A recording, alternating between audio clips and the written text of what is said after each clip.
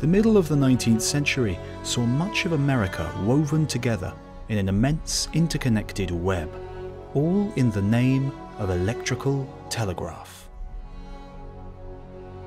This cutting-edge technology harnessed electricity for wide-scale communication for the first time in history. Telegraph offices all over America were connected by fine threads. 23,000 miles of electrical cable suspended above the ground on lofty pylons. Electricity pulsed between offices, tapping sounders in an intricate code to be translated into messages by skilled telegraph officers. And on one morning in early September 1859, one such operator noticed something strange. As he walked to work along the streets of Boston, the telegraph cables that looped above began to crackle and buzz in a way he'd never noticed before. As he neared his destination, the pylons that held them aloft began to sputter and spark. Even as he leapt up the stairs and burst into the telegraph office, a flame of fire jumped from the wires in the room towards his equipment, setting a pile of papers nearby ablaze. The operator, wasting no time, tossed the burning pile through the window and rushed to disconnect his equipment from the batteries that powered them.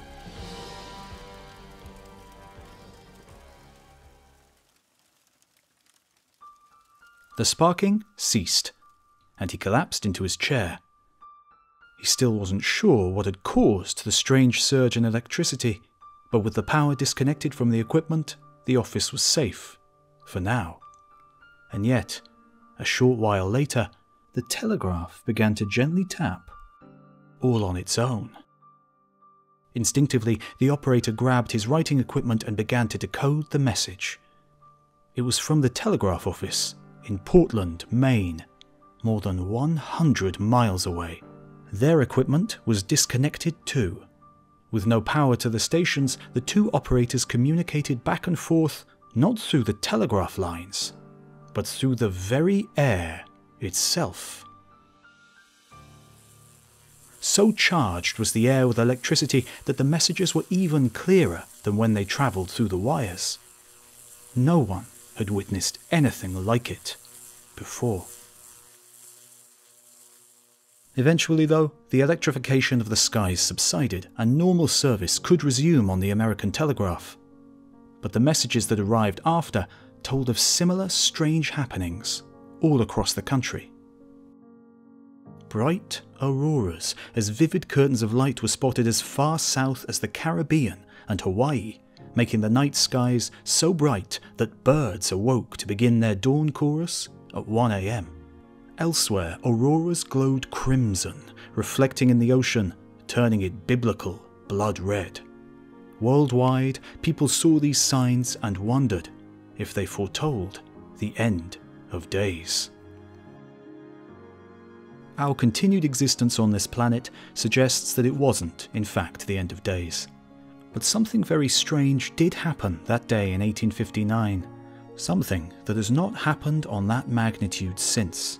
And to reveal the source of this potentially apocalyptic phenomena, and more importantly, why it didn't lead to total worldwide annihilation, we'll take a journey from the surface of the sun to the center of the Earth, and a trip in time from Earth's earliest moments to our planet's not too distant future.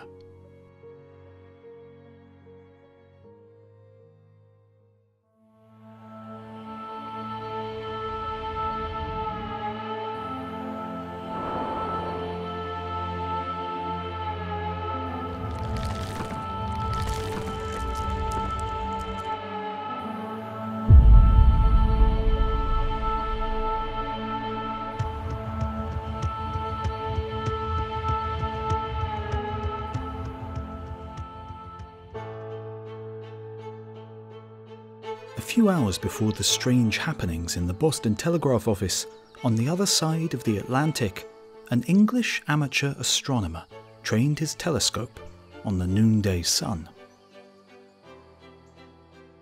Richard Carrington protected his eyes by projecting the image from the telescope onto a white screen. He then used that image to track the movement of dark sunspots across the sun's surface. This study had been going on for many months, but on this day, he saw something different. 2 spots of bright light broke out and rapidly grew in intensity.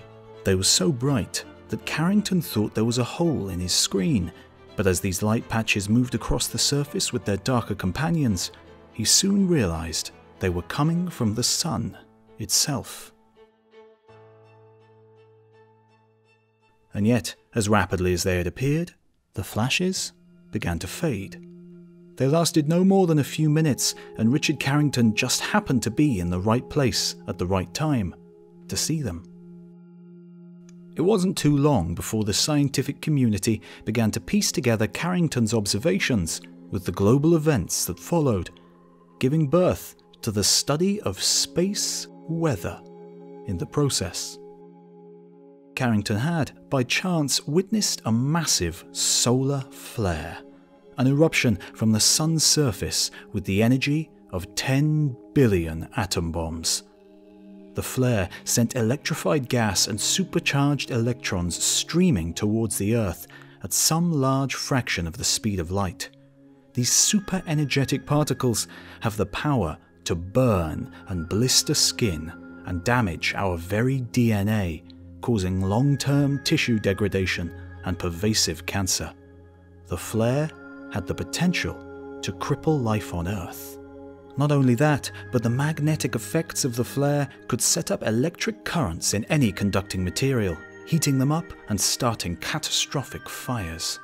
Electricity cables could sag and snap, any electronic equipment would ionize and short out, destroying circuitry.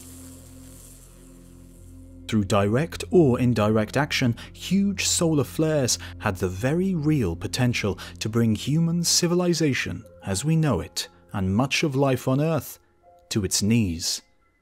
Eventually, repeated flares could even erode the planet's protective ozone layer and atmosphere, leaving the Earth dry and barren, exposed to the deep dark cold of space.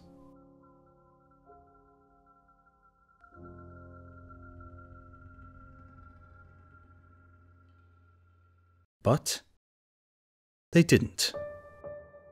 Instead, in 1859, we were treated to eerie but beautiful light shows and a few minor incidents on the telegraph. And that's all thanks to the Earth's protective magnetosphere. This invisible planetary shield is created by a self-sustaining magnetic field so large that it encompasses the entire planet. This magnetic field acts like a vast bubble. The strong magnetic forces repel the flare's own magnetic pulses and deflects the damaging solar wind around the planet and out into space. But the field withstands the full force of the sun's bombardment and is battered into new shapes in the process. Sometimes rifts in the planetary shield open for a short time, channeling the flare's energy into the Earth's atmosphere, where it creates dramatic auroras as it ionizes the oxygen and nitrogen in the air.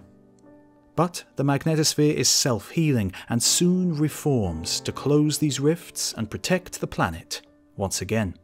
In fact, it has probably protected the Earth from super flares like the one in 1859 for billions of years. And yet, why it's there and how it works is still something of a mystery.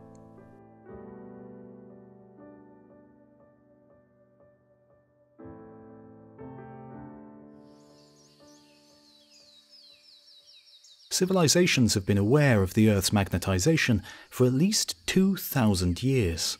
Lodestones, naturally magnetic pieces of rock, were known to the Chinese in the 1st century, and it was discovered that they would naturally tend to align north to south. By the 12th century, the Chinese Song dynasty were using magnetic compasses for navigation, knowing that wherever they went, the needle would always point north. But it wasn't until the 17th century that philosophers and scientists began to contemplate the causes behind this universal rule. William Gilbert, the personal physician to Queen Elizabeth I, spent his spare time studying magnetism, and came to the conclusion that the entire Earth behaved like a single, gigantic magnet. He shaped a lodestone into a sphere, called it a torella, and used it to reproduce the angles and tilts of compass needles at different points on the surface. Studies of the Earth's magnetic field have since advanced, and we now have precise measurements of the size, strength, and variations of this gigantic field over time and space. And incredibly, humans are not alone in their recognition of Earth's magnetic field. Various creatures have even evolved to sense it and respond to it, just as we might sense and respond to light or sound or temperature. Although scientists are still not sure of the precise mechanism, birds, fish, and a range of other animals have been shown to navigate with the help of the Earth's magnetic field. They can even be thrown off course by small-scale fluctuations caused by electrical equipment.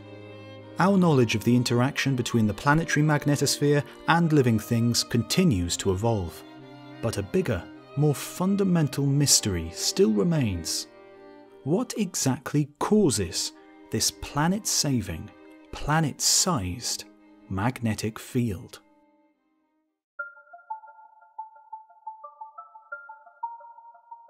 Our planet behaves as if it has something like a bar magnet inside of it.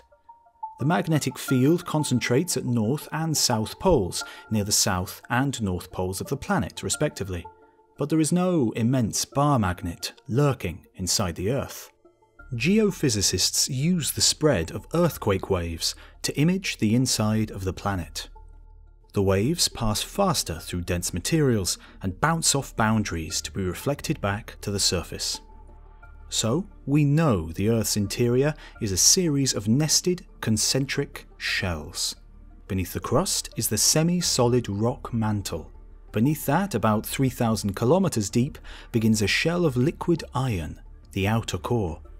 And deeper still, the liquid iron is so compressed that it becomes solid again, forming an inner iron core that's bigger than the dwarf planet Pluto. So, no bar magnet, but all of that iron filling up nearly half of the Earth's insides has magnetic potential. And yet, not everything that's iron is magnetic. To make a planet-wide magnetic shield, there must be something else at work.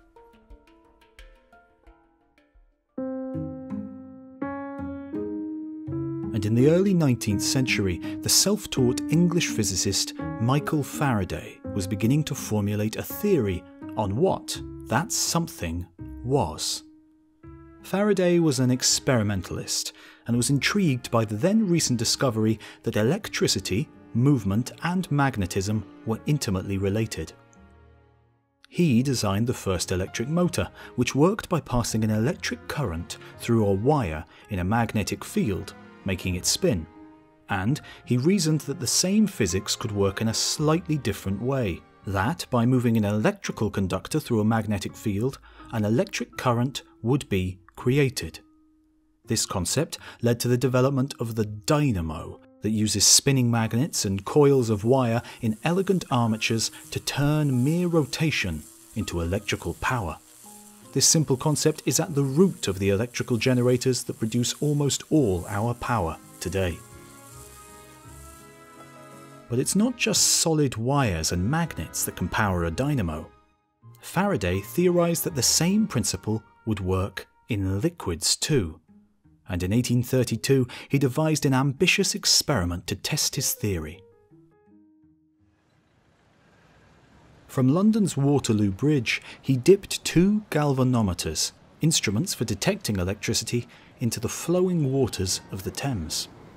He believed that the motion of the great river through the Earth's magnetic field would be enough to generate an electric current within the water. Sadly, his instruments recorded no electricity. The chemistry of the languid waters interfered with any voltages that were generated. But his theory was sound. Conductive fluids do behave electromagnetically. This is good news for the Earth's interior and the generation of its magnetic field. 100 years after Faraday's pioneering work, German-born physicist Walter Elsasser suggested that the magnetic field is generated by the dynamo motion of the planet's liquid outer core. The inner core is a scorching 6,000 degrees Celsius, while the outer edge of the outer core is cooler, around 3,000 degrees. So heat escapes from the inner core through the liquid metal by means of convection, rising and falling plumes of liquid metal that are sheared sideways by the Earth's own rotation.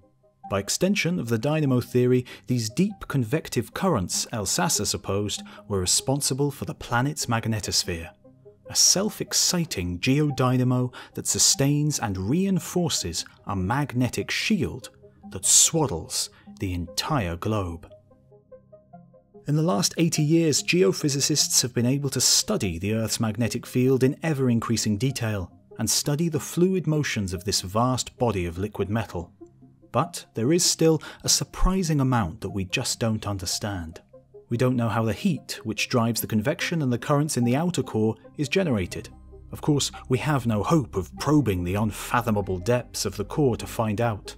And without knowing what creates the heat, we can't know how it will change in the future, or how it will affect the magnetic generation. As well as this, we don't know the precise motions of the liquid metals in the core that are responsible for generating the magnetic field. And we don't know how, or when, our magnetic field was born. It's thought that the solid inner core plays a crucial role in regulating the flow and driving the dynamo. But that inner core probably only formed relatively recently, in the last billion years or so, as the centre of the planet cooled enough for the iron to solidify. And yet, life has persisted for several billion years, and there's evidence of a magnetic field preserved in rocks 3.5 billion years old. There has been a magnetic shield protecting our planet from solar superflares for far longer than the inner core has been around, so how did that early dynamo work? Scientists still aren't sure. But they do have a good record of how the field has changed over time, and what our magnetic future might hold. And it doesn't look good.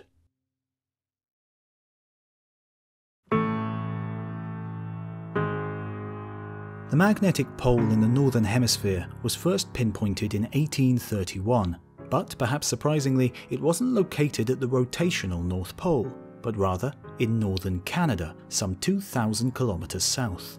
Since then, the magnetic pole has wandered across the surface of the planet, heading north and west. Today it lies over the Arctic Ocean, just 500 kilometers off true north. This wandering is the result of the fluid dynamo deep within the planet. As the currents shift and shear, so the field it produces wanders. Incredibly, scientists can even trace these changes of the magnetic field back through many million years of geological time, too. Lava that erupts at the surface contains iron-rich minerals. While the rocks are liquid, those minerals feel the tug of the Earth's magnetic field and align themselves towards the pole, like tiny compasses. Then, when the rocks cool and solidify, those alignments are frozen in place. By measuring their orientations today, we can reconstruct the movements of the rock and the poles over vast spans of our Earth's history.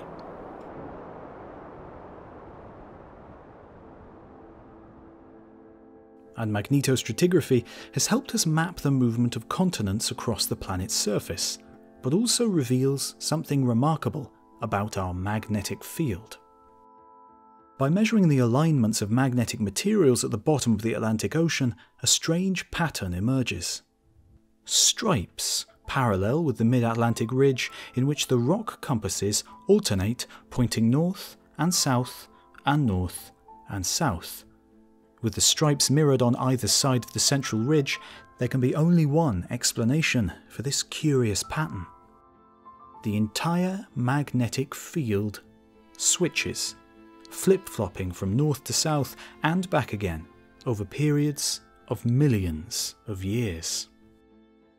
These so-called magnetic reversals are seen in rocks all over the globe, and it's now clear that this magnetic flip-flopping is a consistent feature of our planetary shield.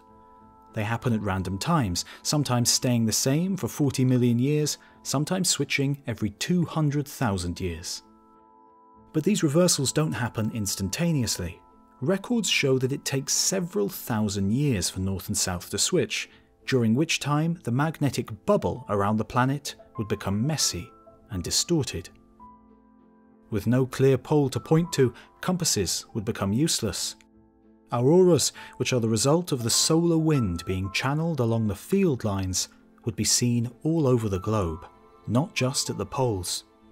But more worryingly, with the magnetosphere so twisted and diminished, it would leave the Earth exposed to that solar wind, putting life on the planet at risk in the event of a powerful superflare.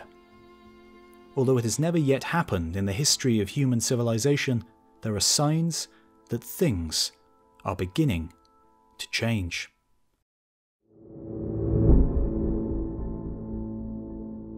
The wanderings of the pole have accelerated in the last 40 years, and it is now moving across the Arctic Ocean at a breakneck speed of about 55 kilometers a year. At the same time, it seems that the overall geomagnetic intensity has dropped by 35% over the last 2 millennia, as the protective magnetosphere bubble shrinks towards the planet's surface. Seeing these changes over our lifetime reveals just how critical the magnetic field is to our continuing existence. If a superflare like the one that raced towards the Earth in 1859 happened again today, or in the future, we would find ourselves a lot more vulnerable to its damaging radiation. With a weaker magnetic field, we couldn't say for certain how well it would withstand the assault. At the same time, we have been putting ever more reliance on our electrical infrastructure, even placing much of it in orbit around the planet for the sake of global connectivity. Electronic equipment placed at the edge of an already shrinking magnetic shield is especially vulnerable. A superflare could penetrate the planet's defenses, fry the electronics beyond repair, and bring global communications to its knees. Intense magnetic pulses could wipe clean digital records, destroying our history as well as our present. This time, it actually could be the end of days. And so, it is a sobering thought that this invisible shield, created by processes we don't fully understand in layers of the Earth beyond our reach, might just be the key to our survival up here on the delicate surface of Earth.